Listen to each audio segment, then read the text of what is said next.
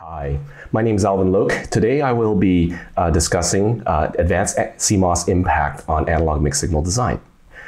So the mobile SoC has become the driver for CMOS scaling in recent years. As you can tell from the plot here, Moore's law is still quite alive and well, with 7nm smartphone products already available in the market as of late 2018, and also 5nm smartphone products are currently in risk production. Now, SoC technology is driven by the economics of logic and SRAM scaling. And to justify a new node, it needs to offer sufficient power performance and area benefit. Now, with this, the feature size has only been incrementally being reduced, while most of the area reduction has come from extensive logic and SRAM design technology co-optimization. With that said, analog mixed signal subsystems are ubiquitous in SoCs. Things such as PLL, wireline IOs, ESD regulators, data converters, band gap reference, and so forth are all absolutely critical components of an SoC. And yet the device palette we use to actually design these components is largely slave to the logic offering. With that said, I'm going to cover technology scaling enablers and also cover the design impact and strategies imposed by these technology scaling enablers, and quickly wrap up. So I'll cover technology scaling enablers, which will include FinFETs, lithography, mechanical stressors, high-K metal gate, as well as middle end of line. In moving to smaller and smaller transistors, it's all about how do we improve short channel gate control. The key thing to realize is in order to turn off and on a transistor, you have to realize that transistor is essentially, a MOSFET is essentially a bipolar junction transistor in subthreshold operation, where the base is essentially a surface potential, phi sub s, which is controlled by a capacitive divider between COX, the oxide capacitance, as well as in series with the body coupling CB and drain coupling CD. Now, with a fully depleted FinFET, we can actually have this architecture reduce both CB and CD, and the reduced body and drain coupling results in steeper subthreshold swing, drain-induced barrier lowering, and body effect. And the net benefit of this is actually substantial reduction in the reduction of the supply voltage that's used to power on these circuits for a given I on and I off of the transistor. So this takes us to the fully depleted tri-gate FinFET. So what are the benefits of this? Well, for one, the obvious one is you obviously get more on current and as a result more GM per unit area, projected area onto the wafer die, because we're essentially amplifying the effective width of a transistor into the third dimension, normal to the wafer, without increasing area. The fin dimensions are fixed in terms of height and width, and therefore the fin width, the effective width offered per fin, is quantized. Now, this is a challenge for SRAM and logic, but not so for analog, because the transistor GMs are generally very small per fin given the very low overdrive that we use, given the constrained supply voltage we typically need to design under. Okay. Now, obviously, there's less dibble in these transistors, which results in higher R out and higher intrinsic gain. As would be expected, the body effect is almost negligible, and the random dopant fluctuation mismatch is actually improved, leading to better transistor reduced mismatch. With that said, though, it does come with a set of bad news. So parasitics are the notable ones when you're trying to cram everything in a 3D structure. The source drain resistance is substantially higher, leading to significant source drain degeneration. This is a huge deal. Turns out also the coupling from the source drain to the gate is quite high. And lastly, because the fin width is much, much less than the fin pitch between fins, it means that the junction capacitance, albeit quite low, does result in very high well-accessed resistance, and this has implications which I'll discuss later. So looking at foundry pitch scaling, basically you can see that compared to the historical 0.7 times scaling factor for every 2 years from node to node, the scaling rate has actually fallen below the 0.7x per node. And so really the node name is really more of a marketing number for equivalent power performance and area. This is largely because extreme ultraviolet has been late to production, only starting at 7 nanometers. With that said, in order to achieve sub 80 nanometer pitch, This has resulted in some lithography innovations, as well as which results in process complexity and cost to achieve such scaling. One such lithography innovation is pitch splitting. So here, what we're trying to achieve is to interleave 2 or more exposures printed with a pitch that is achievable with conventional 193 nanometer immersion lithography. And this has the complexity of decomposing the mass and having color balance and so forth. The limitation with this technique, as would be expected, is the overlay or misalignment between the mass. Another technique that's been very commonly used is orthogonal cutting, where an extra mask or 2 would be introduced to break line patterns to reduce the line end-to-end spacing. Now this works because the cut mask pattern, the ends of the cut mask patterns where you'll have rounding due to near field diffraction effects will not be seen in the final printed pattern. However, with this problem, with this technique, once again, you're also limited by cut mask overlay. So this has obviously given rise to a host of self-aligned or misalignment insensitive patterning schemes. So one such scheme, which is commonly used for patterning fins, and also now increasingly common for patterning short channel gates, the middle end of line, as well as the lower back end of line layers, is the use of spacer-based patterning. So here you have a mandrel which you print with a single exposure. You then deposit spacers on the sidewall of each mandrel, remove the mandrel, leaving behind twice as many spacers as you have mandrel, and therefore pitch that's half of that of the mandrel. If you want to achieve lower than 40 nanometers fin pitch, for instance, then you recursively apply this technique, where what you do is you use your spacer 1s as your mandrel for spacer 2, deposit spacer 2s, then remove spacer 1, leaving behind 4 times as many spacers as you have mandrel. You can, in addition, use a block mask in conjunction with self-aligned double or quadrature patterning. And what this does is by using variable width space mandrels and using block masks to bridge between consecutive or contiguous spacers, you can actually achieve flexible width in space. Another technique that's been quite commonly used since 90 nanometers is mechanical stressors for boosting the mobility of the transistors. As we all know, silicon is piezo-resistive, which means that you can change the electrical properties by inducing mechanical strain. And this is primarily along the channel length, where intentional surrounding stressors are applied to improve the transistor mobility. The technique requires typically tension for NMOS and compression for PMOS. However, the reality is much more complicated given the 3D nature of the FinFET and different orientations of the fin channel. This is definitely far more effective for PMOS, and this has resulted in the beta ratios, or the relative strength between NMOS and PMOS, to approach near parity. However, the technique is primarily effective for a short channel, where the effect actually gets attenuated for longer channel devices.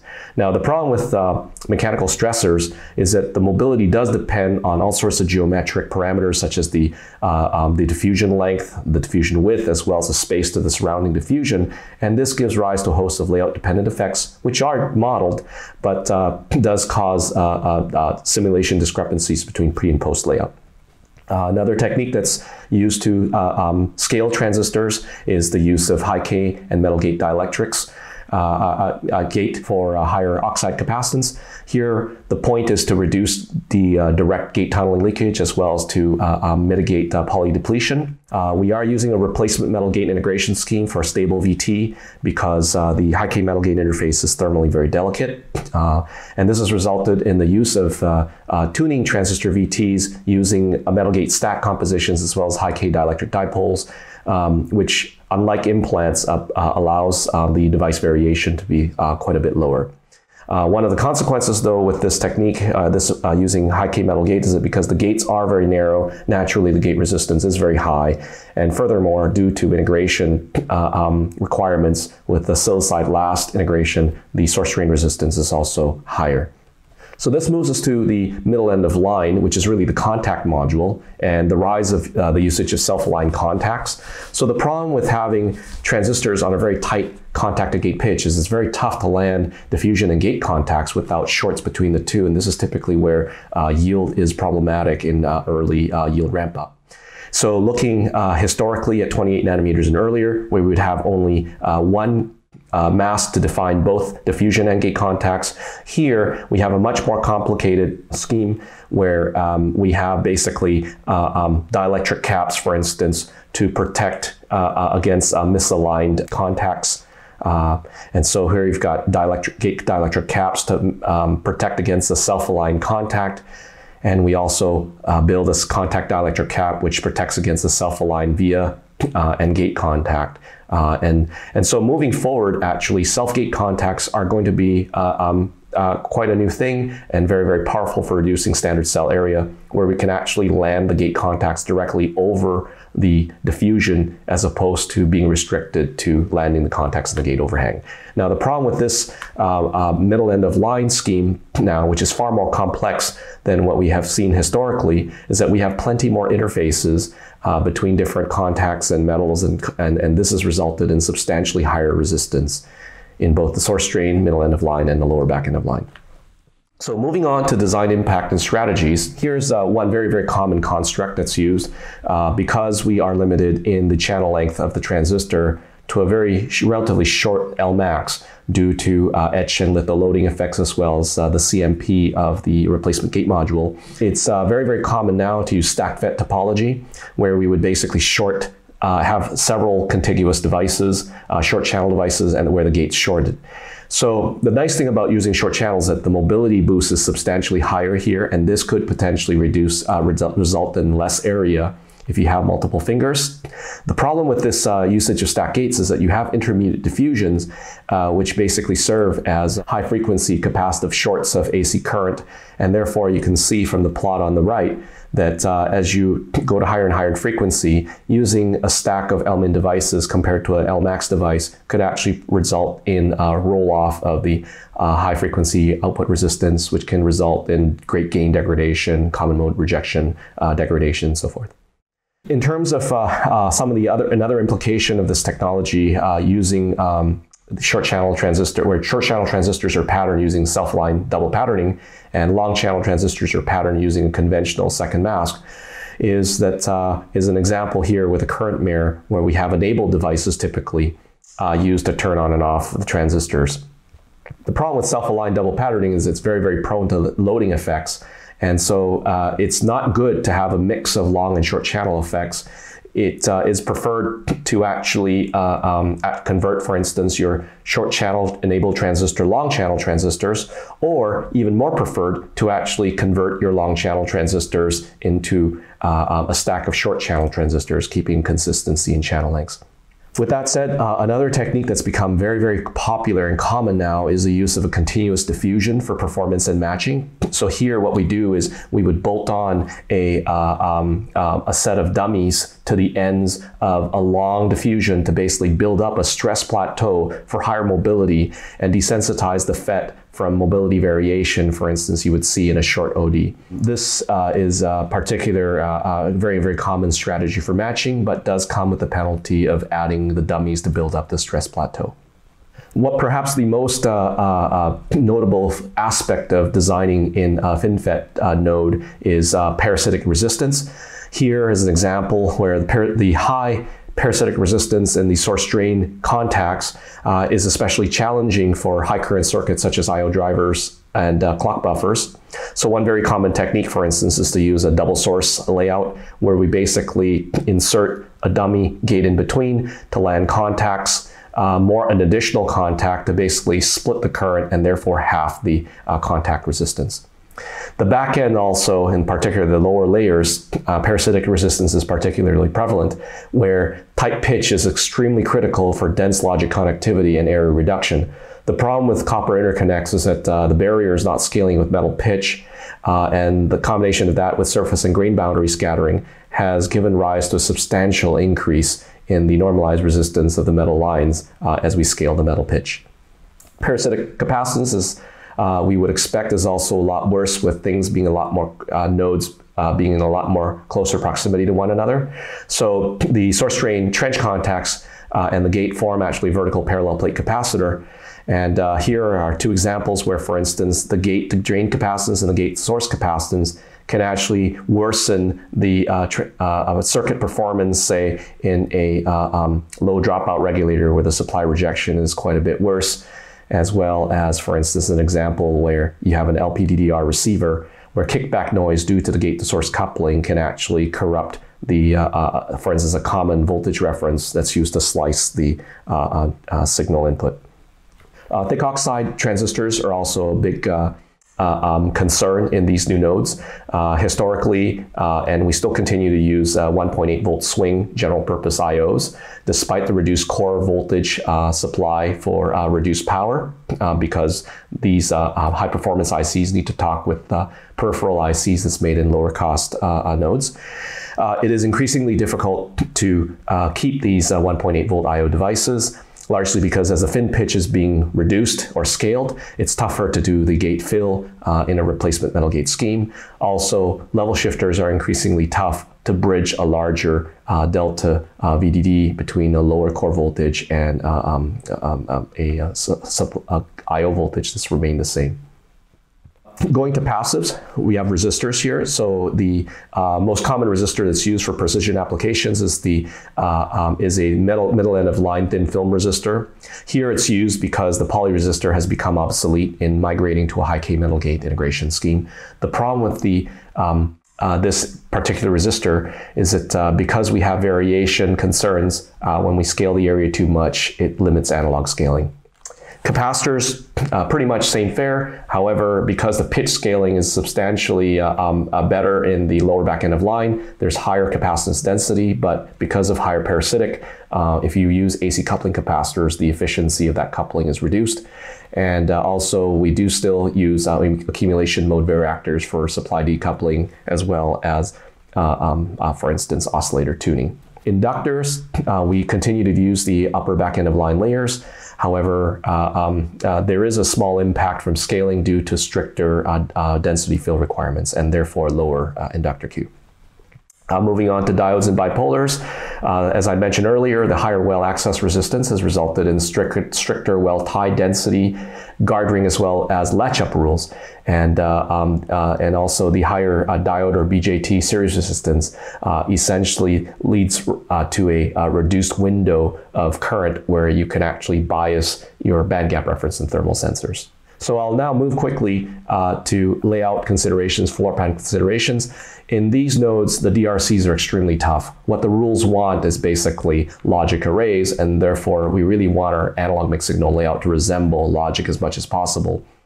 There are enormous number of very strict density checks to basically reduce the long-range pattern density and therefore long-range pattern variation. And this results in substantial rework actually of smaller cells if you're not careful. If you look at, for instance, floor planning is substantially more tedious and bloated, where you have more dummy gates, well taps, guard rings, and so forth.